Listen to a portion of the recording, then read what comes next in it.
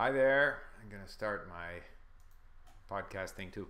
Steve Kaufman here again, and I put up a video the other day, so I'm kind of in the mood, so I'm going to do another one here. I think sometimes I don't speak loud enough, so I'm going to try to speak a little louder.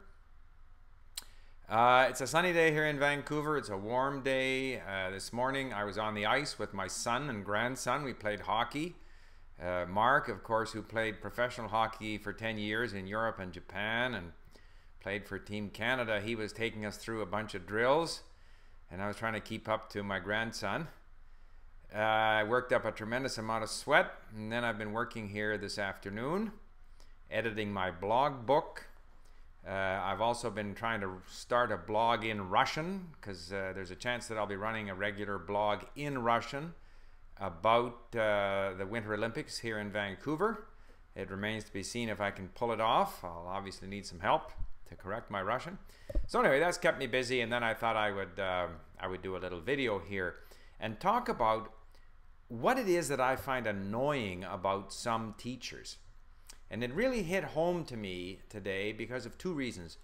First of all, because I subscribe to Google Alert, I get alerted when there are articles about language. So there was an article about the intensive summer language programs offered at UCLA. I will put a link to that on my blog, the Linguist on Language blog. And so I read the article, and it talks about their intensive summer program, but most of the article talks about, they have 5 days, 4 days they're in class, and on the 5th day they go out and they have things like a scavenger hunt in Russian bookstores, and they go to a Tchaikovsky concert, or they do all this kind of thing. The other 4 days, as it's described in the article, is spent on the things they have to do, like grammar and pronunciation and so forth.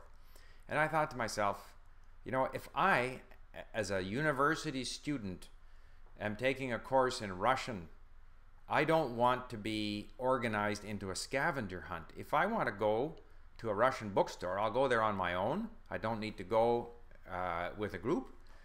And besides which, I want to go when I want to go, not because the teacher decided on Friday that we should all go and have a scavenger hunt. But in the meantime, the courses they describe as being grammar and pronunciation, in other words, pretty traditional stuff. I came across this before. There was an ESL program. I was talking to someone at Carleton University in Ottawa, and they had the students doing slideshows, and I mean, it was all Koreans doing it, probably speaking Korean to each other. There were about 10 words of English used, and they all had a lot of fun pasting stuff into a slideshow, using the new technology, using blogs, and I don't know what else. I mean, I would never want to do that. If they tried to organize me into joining up and pasting and scavenging, I mean, forget it. You know, even when I was at university, I mean, you must be joking. I'm here to learn the language. Let's do something interesting. Let's listen, let's read, let's talk, let's do something with the language. And I find there's a lot of this kind of activity. I remember when I was a little kid, I still remember I was in grade 4, and we had art class. So of course we were actually allowed to draw what we wanted. So I drew a hockey player. What else am I going to draw?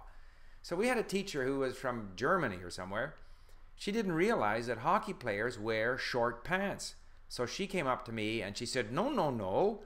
And where I had drawn a hockey player with short pants and then hockey you know, shin pads and whatnot, she drew it like ski pants, like straight line, because that's how you're supposed to draw pants. Well, if I want to draw a hockey guy with short pants, let me draw my hockey guy. I still remember it. I remember too once when my son, who is now a professor of political science at the University of London, Mark's older brother, he had an assignment, and he was asked to compare, this was maybe he was 11 or 12, he was asked to do a project, an essay, you know, comparing Russia to China. He did a phenomenal job. What he had to say made a lot of sense. He had identified the differences, resources in one country, industry, you know, the development of industry in the other. He had maps, he had pictures. And he got 3 out of 25. I mean, he put so much work into that thing. It was tremendous, very mature. The teacher said, you didn't answer the specific question that I gave you. Like, who cares? Maybe your question was stupid to begin with. The fact is that the student spent a lot of time researching, put a lot of work, and wrote a very good paper. Okay, knock him down 3 points out of 25 because he didn't answer your question. So I always find this teachers, they either treat the students like children or they want to tell them what to do. And I find that most often they get in the way. Rather than standing behind the student, encouraging them, finding out what it is they're interested in, perhaps trying this, trying that, seeing what can turn their crank. And of course, the other thing is this whole issue with this listserv, where I had said, some teacher, and most of these people, I have to say, these English teachers are either extremely pretentious in the way they write, or they make no sense whatsoever, and they're quite ignorant. And that's what I find. I'm just appalled at the quality of people they have on this listserv. I just can't believe it. At any rate, someone began by saying, you know, the Japanese have a more teamwork approach because of the American occupation, which is a completely stupid thing to say. I mean, forget about Confucianist influence from China. Forget about their own traditions. 5 years of American occupation, that's created their sense of teamwork. So I said, no, that's not the case. And then they've been all coming back. They never admit they're wrong. And someone else was saying that, you know, the Japanese are all this top-down. And I used the word that the activity of this sort of insubordination by what I called hot-headed Japanese officers precipitated to help precipitate the Second World War. Now, I wasn't there, but that's what I have read. So this person said, no, you can't put that because hot-headed is, you know, we can't have that. It might offend people of Japanese ancestry. So I went back to her and I said, first of all, this is not controversial. I could say this in Japan and it would not be controversial. Second of all, you're talking about people of Japanese ancestry in the United States. Those people are American. They don't care what I call Japanese officers in the Second World War in Japan. And she came back to me and she said, well, you know, we have to be very considerate and we can't use words that might be considered and this could offend, again she went, could offend people who may not, and she said, may not like their officers being called hot-headed. Like, who's their officers? These are Japanese Americans. Americans of Japanese ancestry who might be teaching English and who are on your listserv are going to be offended because I called a Japanese officer hot-headed. I mean, Eisenhower, Nimitz, Schwarzkopf, those are all American officers with German names. Would they be offended, or other Americans of German ancestry, if I said that the SS officers were not nice guys? Would they be offended? I don't think so. But what bugs me most of all is she went on and on about how, you know, you must understand that, you know, my job here is to sit here and make sure that we all treat each other with respect and blah, blah, blah.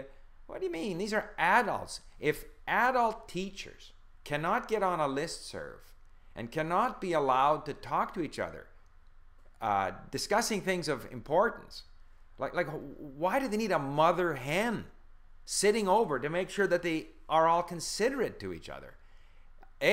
Perhaps that's why there are only clueless people on the listserv, because anybody serious is not going to put up with this. Anyway, so, you know, I think if you're going to be a teacher, don't look down at people. Don't teach them how to think. Don't help them to become, as one person put it, help them to maturely discuss ethical questions. Don't help them to be mature. They're probably more mature than you are, judging by the way you write on this listserv. So, yeah, I'm a little bit annoyed. These are the kinds of activities that are funded, always funded, you know, every little plot they can scheme to get some money to do something silly where we treat everybody like little children. They get money for, they run it for a while, it doesn't really help anyone, then the money runs out and the thing is over. So yeah, I think there is horrendous waste in our public education system, and at that I'm gonna have to leave, and I might get back to that subject later on. They certainly don't pay any attention to what we're doing, but hey, such is life. Bye for now.